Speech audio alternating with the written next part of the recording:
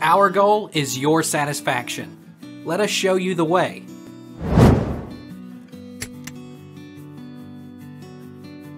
How do you know when dog heat is over?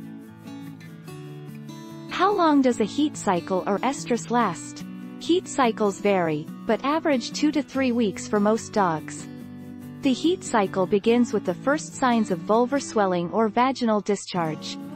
It ends when all discharge ceases and the vulva has returned to its normal size. How many times a year is a dog in heat? Most dogs come into heat twice per year, or about every 6 months, although the interval can vary between breeds and from dog to dog. Small breed dogs may cycle 3 times per year, while giant breed dogs may only cycle once every 12 months. How long after bleeding is a dog fertile? About 9 to 10 days. After about 9 to 10 days, the bleeding will become more watery, or stop. It is at this time your female will, most likely, be at her most fertile. This proestrus stage can last as long as 20 days in some dogs. So the end of bleeding can be a more useful indicator of peak fertility.